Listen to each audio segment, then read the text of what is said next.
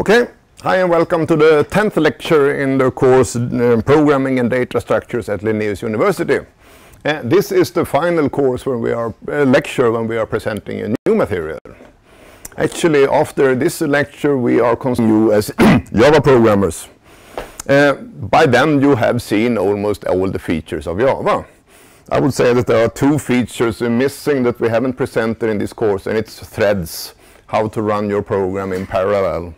And also there are a few new features in Java 8, method pointers and things like this that we haven't presented. But apart from that, you know most of the features that are available in Java. If you would take a look at a Java program made by some professional programmer, you wouldn't probably understand all parts of the code, but you would understand all constructs that are used.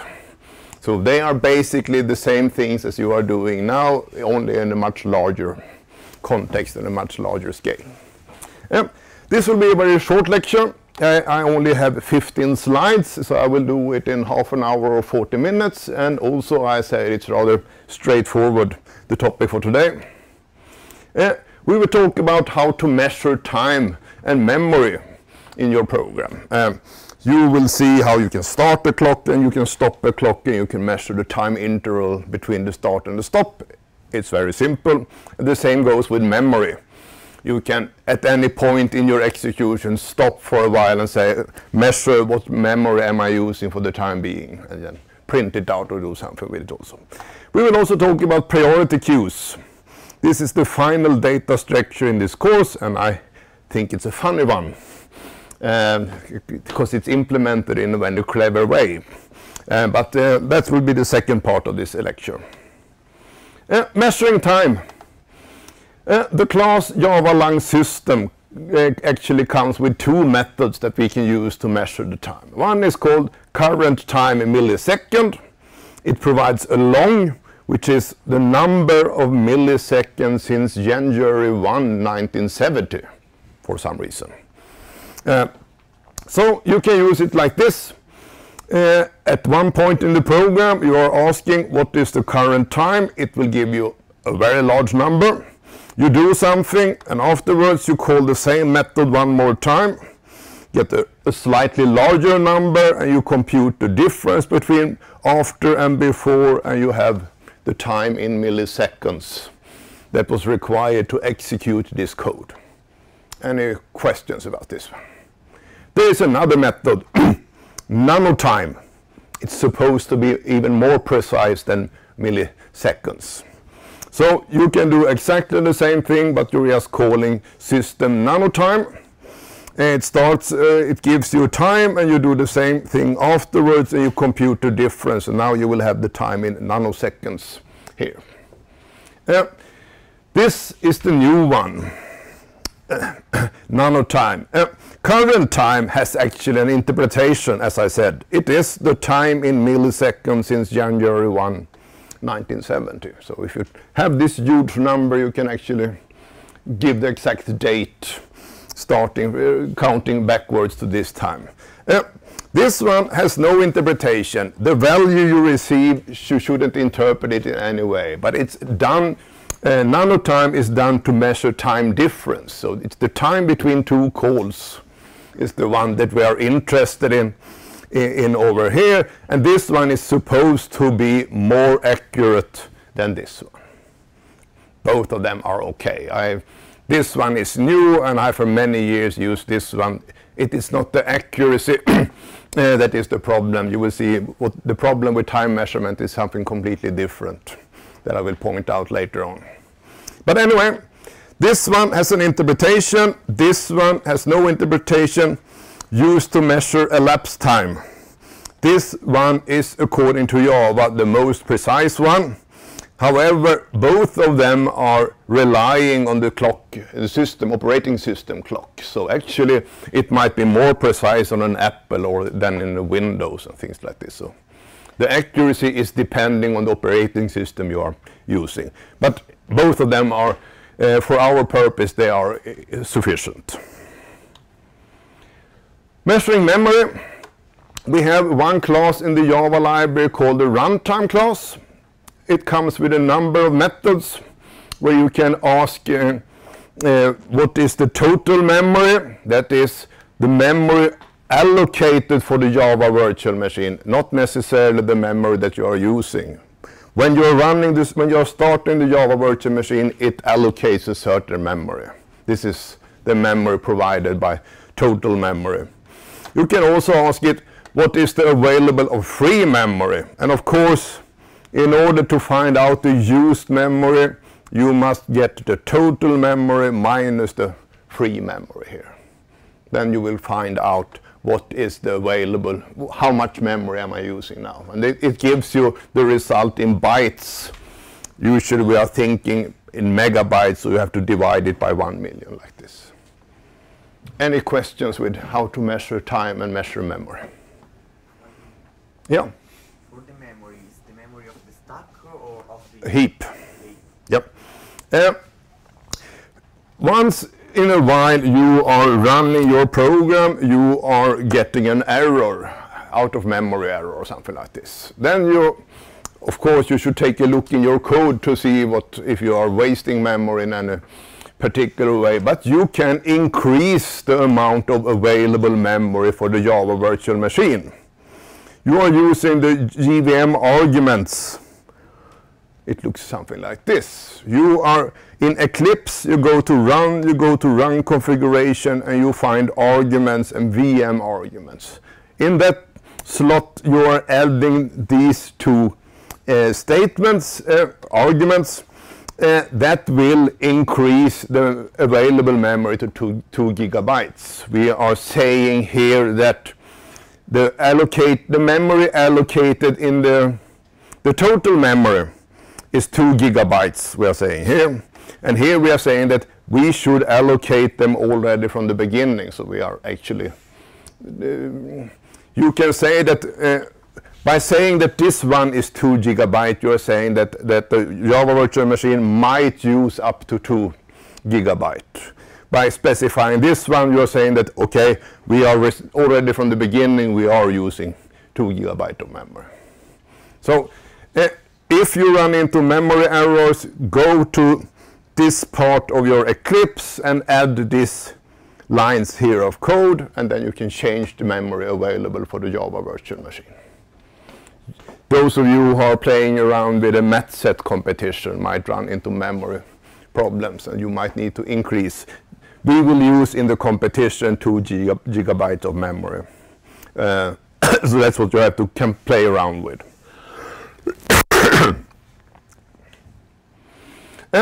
The third exercise in assignment 4 is a straightforward application of measuring time. We want you to concatenate a large number of strings. Do you remember what we meant by concatenation? Concatenating is adding strings together to build larger strings. You can do it in 2 ways. We can increase the string by adding a new string to it like this. We can repeatedly add strings together in this way, or we can use a string builder and add the strings to it and then ask the string builder to convert itself to a string. Which one is faster? String builder. How much faster? Of course, it depends on what we are doing. How many concatenations can be done in 1 second? Concatenate short strings, only 1 character, or concatenate long strings, a row with 80 characters. We want you to actually see how many concatenations can be done in 1 second using this approach and this approach. It's rather straightforward. You will see that a string builder is much, much faster. So if you are in a situation where you should construct a large string by putting them together by smaller strings, you should always use a string builder. It's much, much faster. Any problems with this exercise? There are more instructions in the exercise descriptions, but basically the idea is just to see how many can be done in 1 second. Advices. Do not trust time measurements of less than, say, 30 milliseconds. The thing is that although the clock is measuring milliseconds or even nanoseconds, things are going on in the background. that you cannot influence. For example, once in a while the computer stops and do a garbage collection. Your program is not the only process running on your computer. There are some background processes that might interrupt your execution of the Java program. So in general, do not trust time measurements of less than 30 seconds. And if you want to measure something which takes less than 30 seconds, you have to repeat the experiment many times and compute some kind of average value. So basically the idea to measure time is to start the clock, do something a number of times, stop the clock and compute the average time like this. You should, in a good measurement should be the clock time before and after should be preferably a second or 1/10 of a second. Something like this is often a good way of getting a good result. You shouldn't measure if the start of the clock and the stop of the clock is 1 millisecond, you are in trouble. So you will see that measuring time for very fast operation like binary search. Do you remember that I said that binary search, what is the time complexity of binary search? Log n. So in theory, if I'm having the size here and I measure the time to do a binary search, it should look something like this. The problem is that in order to get the time here, which is say 30 milliseconds, the size here must be huge and you will run out of memory. So certain things should be straightforward to measure. You should increase the size here, you should measure the time here, but since this operation binary search is so fast, the sizes we need here in order to get decent values up here is beyond the heap size, the memory size. So measuring very fast operations like binary search and hashing is difficult. We need to repeat a lot. We need to measure not the time for one binary search but for a million binary search or things like this in order to get a decent memory measurement or time measurement. So always remember that your experiment is not the only activity running on the computer. You should always try to shut down other applications. You shouldn't play music in the background or something like this. It will actually affect your Java program, the performance of your Java program, and change its behavior. Still, even if you try to shut down all applications, the operating system will still be working in the background, and you will see that you are measuring the same thing. The time to sort 1 million elements. You're measuring it one time, it takes 1 second, 1 second, 1 second, and then all of a sudden 10 seconds. It is because that during one of your executions, the program stopped and the operating system stopped and did something, receiving a mail or something like this. So if repeated runs give very different results, if you are running it again and again and again, your small program, and it changes from 1 milliseconds to 100 milliseconds and 50, then something is wrong. The solution is often to increase the number of repetitions and compute an average over that one in that case. Or try to see what processes are running on your computer and try to shut them down. Okay? The fourth and fifth exercise in assignment 4, evaluate performance of your sorting algorithms from assignment 2. Compare insert and sort with merge sort for both integers and strings. And the basic question is once again, how long arrays can be sorted in 1 second? Which one is faster, you think? Merge sort should be faster. If you have implemented it correctly, it should be much faster than insert and sort. It should be able to sort much larger arrays than insert and sort in 1 second. We also want to write a short report. Basically, how you did your experiment, what is your results, and discussion. What are the sources? Are you satisfied with your experiments? Do you think they are trustworthy in any way? Or do you have strange problems that the time should behave like this, but all of a sudden you have outliers in the measurements that might ruin your experiments? So, a short discussion. Any questions related to exercise 4 and 5? Basically, the setup you are using in exercise 3 to measure something for 1 second can be reused over here. So do it carefully in exercise 3, and you can basically just change the work task from concatenation to sorting, and you reuse the same code. Questions about time measurements? Yeah. I have a question. For instance, when I run the must-set benchmark in a for loop, Yeah. when I run the main program, every step is a bit faster. I don't know why. I mean, the first one is like 6 seconds. The second one will get to 5.5 minutes. Yeah. The Java virtual machine actually need a bit of warm-up time. It is slower in the beginning. What is the reason for that? Anyone with a good idea? Dynamic binding. No. They are running the program for 1 second. Then actually it stops for a while and see if I can improve the code. So it stops for a while and rewrites the code in order to improve the performance. So in order to get a good measurement, you should actually, as you said, you should run the code as a warm-up session. And then you should start to do your measurements. After that, you want the Java virtual machine to do all its optimizations before you start to do your time measurements. So you need to run it for a second to do the optimizations, and then you should start to do your experiments. So you will often see that the first point, if you're increasing the size here, that this one, it should look like this, but the first one looks like this. It's a bit slow, the first one.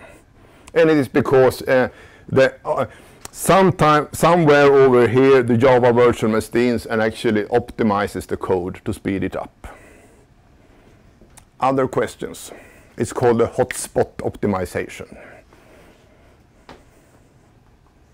Okay.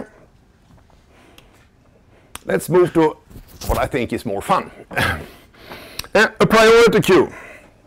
Just the word would say you that we are adding things to it, but we are picking them out in some kind of prioritized order. Think of it as tasks to be performed. Certain have a higher priority than others. And we are adding the tasks to a queue. We should do all these tasks, but when we are asking the queue, give me the next task, it should always give us the one with the highest priority. So it should in some way sort all the input and always return the one with the highest priority. So we are assuming that each element has a priority associated with it. Higher priority is served before an element with a lower priority. Same priority, they are served in insertion order or in any order. It's not that important. They have the same priority. Most significant operations on a priority queue is insert, add element to the queue, pull highest, remove and return element with the highest priority. So from now on, a priority is a positive number. Value 1 is the lowest priority. Value very high is the one with the highest priority. How would you implement it?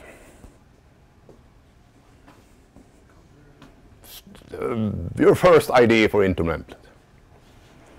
Well, I could think of we have a linked list where we are always keeping them sorted. So we have the one with the highest priority here, 32, 27, 6, something like this. And when I'm adding a new one, I will just start here and I will see, is it larger than this one? No. Is it larger than this one? And I will find a suitable place for it and maybe insert 5 here before 4 is over here. So I can traverse the linked list, find a suitable place for the new task, the new element, insert it there, and we are done in, what is the time complexity for this operation? Linear time. So we can do insertion in linear time. How would I do the pull highest? Just return this one and say that head is pointing to this one. So we can do pull highest in 0.1 in constant time. Yeah, this would be straightforward. However, a much more fun way of implementing it is to use something called binary heaps. Do you recognize them? Is this a binary search tree? No, it looks like it is a binary tree in the sense that every node has a maximum of 2 children. But they have a slightly different ordering of the nodes. It is always almost completely filled. We are adding new nodes layer by layer and from left to right. The next node that will be added should end up as the left child of 6. So we are adding them 1 layer at a time. Heap ordering. The parent is always larger than the children. The parent is always larger than its 2 children, but there is no such thing as the left child is larger than the right child. The only rule is that the parent should be larger than the children, and we should fill them 1 layer at a time. So in this case, the top element will always be the largest element. Yeah. This is the basic idea. Insert a new element. The algorithm is easy to understand. Okay, I have the tree here. This is my tree. And I would like to add 12. Then I start by adding it to the first vacant slot, empty slot. It will be down here. And then I compare it with its parent. If it's larger than the parent, I swap place with them.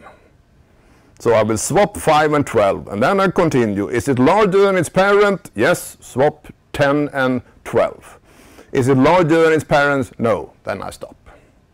So after 2 parent swaps, it will end up over here.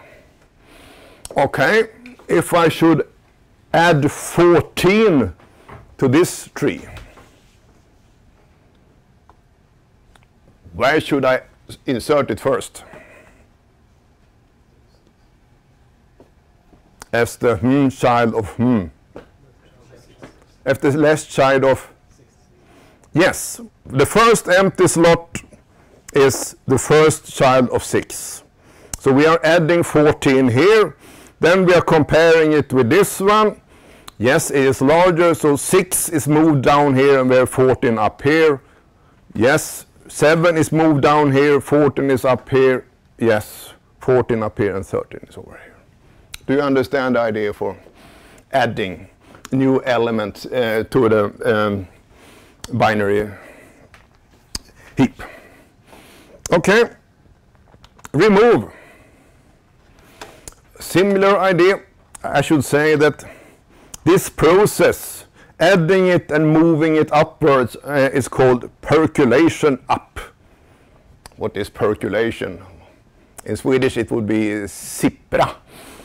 You are pouring water on ground and the water starts to go slowly through the ground. It's percolating. I don't know any other word in English for it. So it's called percolation up. Oops. Removing, pull highest priority element. We start by remove and return 11 here. Then we remove this node, take the value and insert it up here. So remove the value here, take the last value down here and move it up here. It looks like this then. And then the rule says swap place with the largest of your 2 children. You take this one, you identify that this is the largest child, then you swap with this one. Then you continue. Do you have any child which is larger than the current one, which is 1? Yes, this one, and you swap, and you swap, and you do it in 2 steps over here. Did you understand this one? Okay. If I pull the highest on this one, what will the tree look like after that?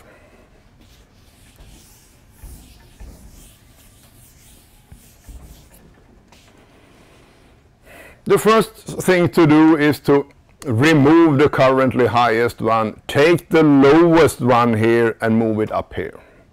So after step 1 and 2 we have 3, 9, 8, 1 and 2 and 5 and this one is removed. 7, 6, 4. Do you agree with that?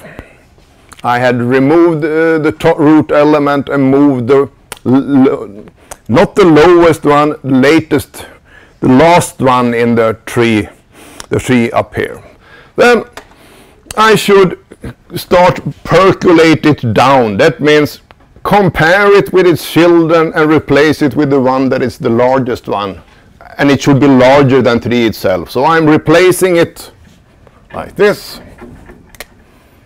3, 9. I compare it with the children. I replace it with 8 and 3. I compare it with the children and I replace, no. This one is larger, so I shouldn't replace it with any one of them. Do you understand the idea? What is the time complexity of inserting and pull the highest?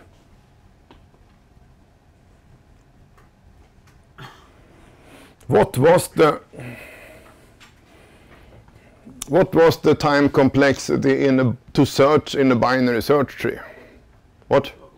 Log n. And this is basically, a maximum is that for a binary, it is the height that determines it. And the height compared to the size is logarithmic. Did you understand that? So roughly the height of a tree is proportional to the second logarithm of the depth of the tree. So we only need to take this many steps to go through to find the lowest level of a tree with this height. It should be the other way around. No, height and size it should be, sorry, of the tree. So both operations run in logarithmic time. We can add a new element in logarithmic time and we can remove an element in logarithmic time. You remember my simple approach here was linear and constant in the other one. So it's considered to be better to have logarithms in both operations. Did you understand the idea? How would you implement it? This is the clever part. I wish I was the one who come up with this idea, but it wasn't. You can store your binary heap in an array. This is the tree. We are thinking of it as a tree, but we are storing it as an array, and we are skipping index 0. And we add them one layer at a time. 11, 10, 7, 9, 5, 6, 4, 8, 2, 3, 1. We are adding them one layer at a time. Then we can go to the parent. For an element in array position n, it holds that the parent is always in n divided by 2, integer division. The left child is always in position 2 times n, and the right child is always in position 2 times n plus 1. So rather than moving from one node to the other, we can just do these simple operations to jump from child to parent and things like this. So for example here, let's look at number 5 in position 5. It corresponds to this node. If I divide 5 by 2, I will end up using integer division in position 2, and it's this one. If I would like to move to the left side, the rule says I should multiply the index with 2. That means 10, and it turns out that the left side is always here. I think it's a clever idea. So rather than implementing a root node, an object which is a node having 2 children and move along in this tree, we can move along. When we want to go to the parent, we just divide the position by 2, left side, multiply by 2, and so forth. It can be done very quickly and very shortly. Do you understand the basic idea? I will not show you an example of how to implement insert and pull highest using this approach. It will be your task in one of the assignments.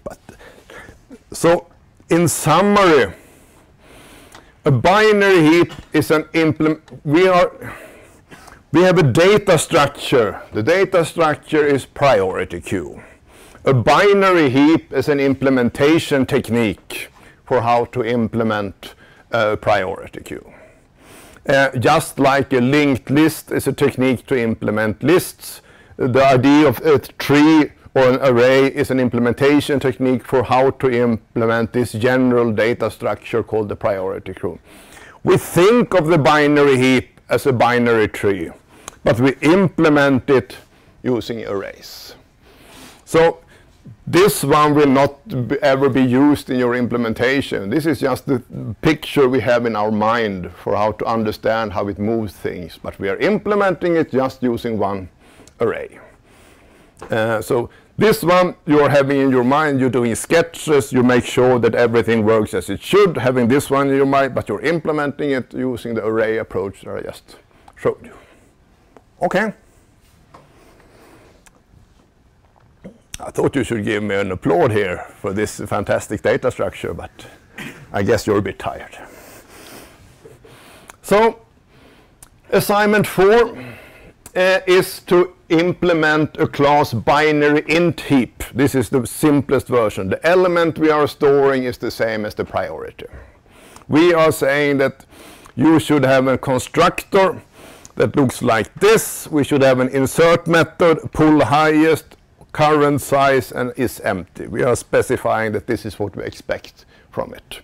And we are expecting you to use an array-based implementation. You should not copy your binary tree from exercise assignment 3 and start to using it. It could be done in that way, but we want you to use arrays. Also, write a JUnit test case to check the correctness of your heap implementation. Any questions related to this one? The final exercise in this course, I would say, is a VG exercise. Then we want you to do it more properly.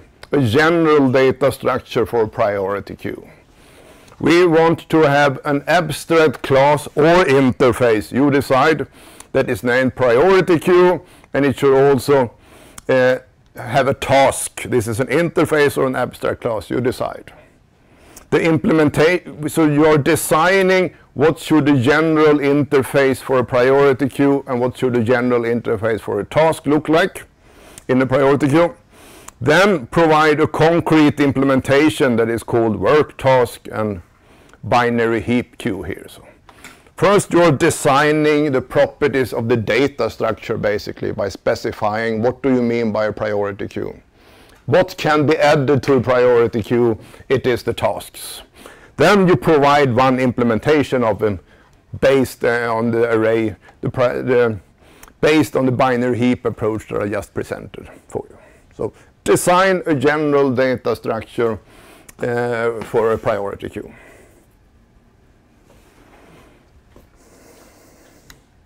I think this is it. Any questions? We have one more lecture. It is in next week, I guess, and I will present an old written exam and discuss how to solve that one. I will also publish this old written exam, hopefully today or tomorrow. Any questions related to the upcoming exam? Have you registered yourself for the written exam? You know that it will close down about 10 days before the exam. Don't mail me if you have forgotten it, Henry. Yeah. In particular, he has missed all the deadlines so far in Java 1 and Java 2, I would guess. I thought it was on Tuesday. Any other questions? Okay, see you next week. Bye.